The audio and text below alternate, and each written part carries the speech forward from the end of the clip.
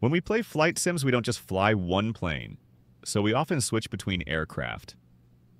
If you buy new gear, this gear requires you to reconfigure it when you switch planes. Maybe click a program or load a config file. My goal is to solve this.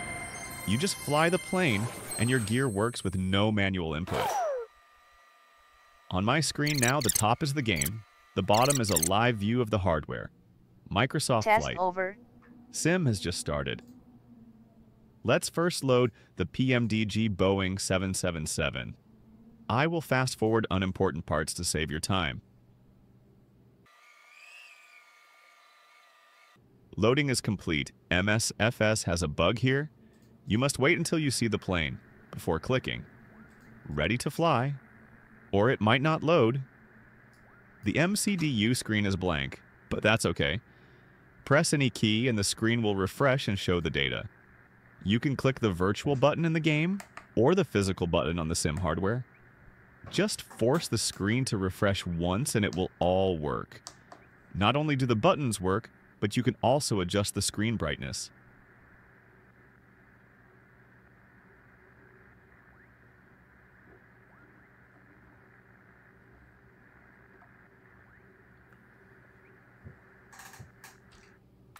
That's it for the PMDG 777 demo. Let's load another plane. We will load the iFly 737 MAX. Let's see how it works. Just like before, after I clicked Fly in Microsoft. Flight Sim, I did no other extra actions. Just waited until they're ready to fly. Same principle here. The data hasn't updated. Just press any button to trigger an update.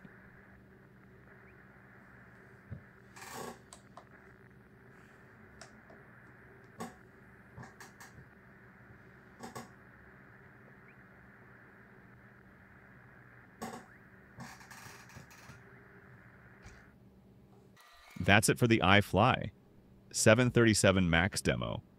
Let's quit and load the PMDG 737 at the same airport.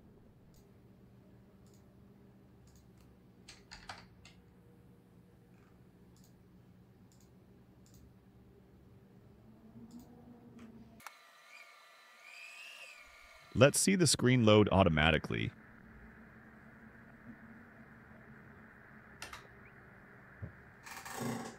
Like the 777 and iFly, the PMDG 737 also supports screen brightness adjustment.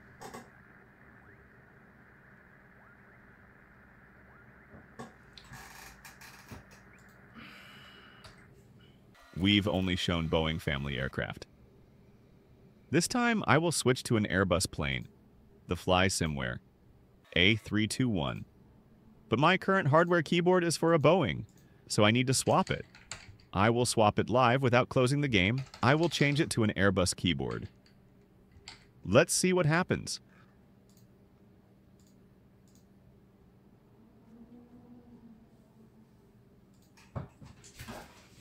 To swap the Boeing keyboard for the Airbus, unplug the USB first to avoid damaging the circuit board. Unplug the USB, then remove the 4 screws. Below, the keyboard is a connecting cable. Disconnect this cable and it comes off.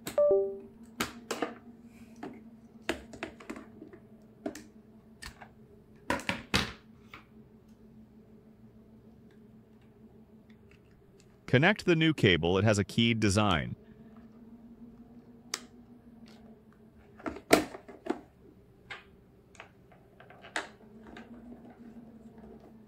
Then tighten the screws to secure it so it won't move.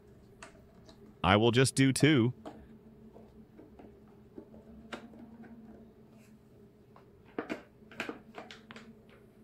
Then plug in the USB and the power is on. When the USB is plugged in, MSFS detects a new device, just ignore it. The Flysimlabs has a loading delay.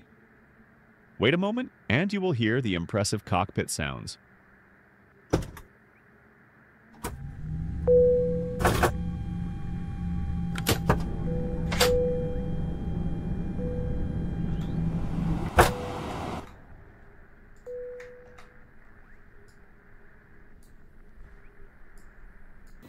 FlySimware lets you set the panel state in the MCDU cold or hot start. I will choose hot start with engines running, then confirm.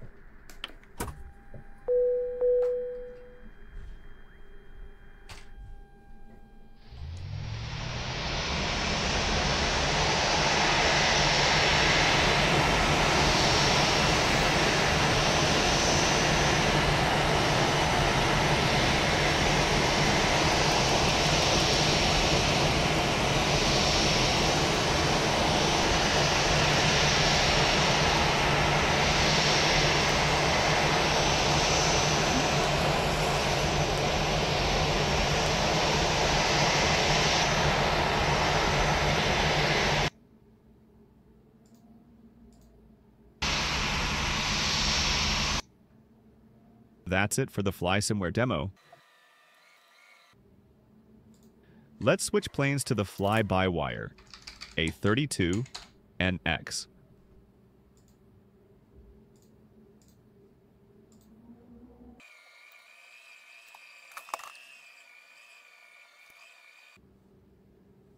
The FlyByWire's external MCDU needs its sim bridge running. That black window. That window is part of the aircraft software. Starting SimBridge requires no manual input. The program starts it automatically. I am just showing you what the window looks like.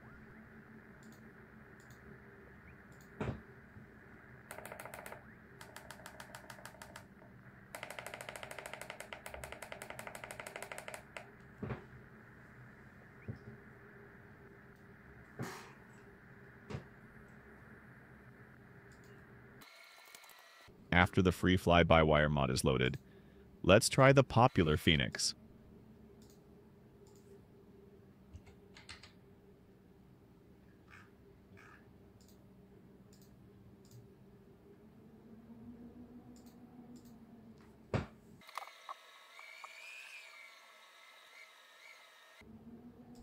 The Fenix startup is like FlySimware. There is a delay while its background systems initialize.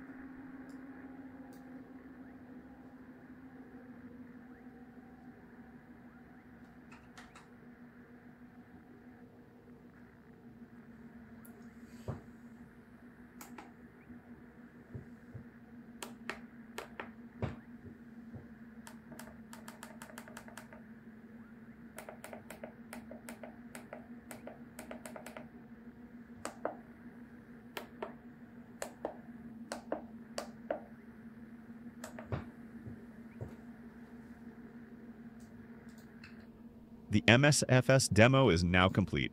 Let's quit MSFS, but we are not done. See you now next let's time. start X-Plane 12.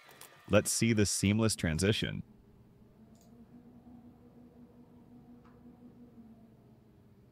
As X-Plane starts, you see WebFMC has already launched. We haven't loaded a plane, yet we have the Airbus keyboard. So let's load the Toliss aircraft.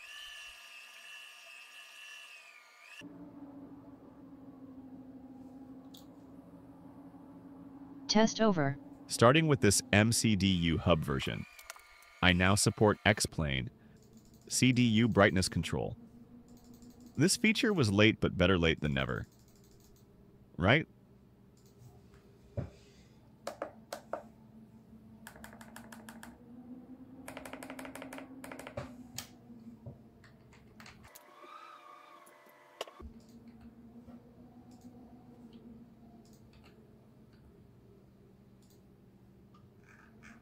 Let's switch planes to the flight factor, A320, and take a look.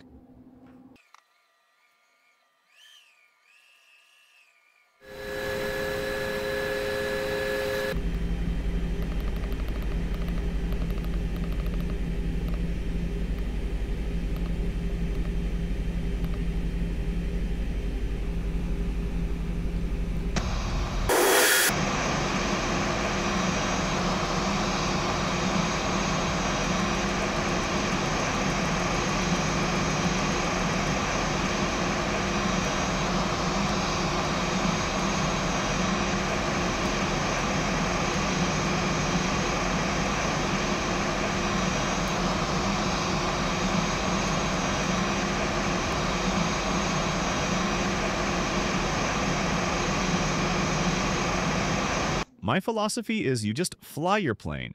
The hardware works automatically. You don't have to fight with your equipment. You think that's it? The real purpose of rewriting MCDU Hub was to make it run on a Mac computer. This shows a Mac running my MCDU Hub to display the MCDU from Flysimware and MSFS on a Windows PC. The final goal is to let our Mac users also use the MCDU Hub.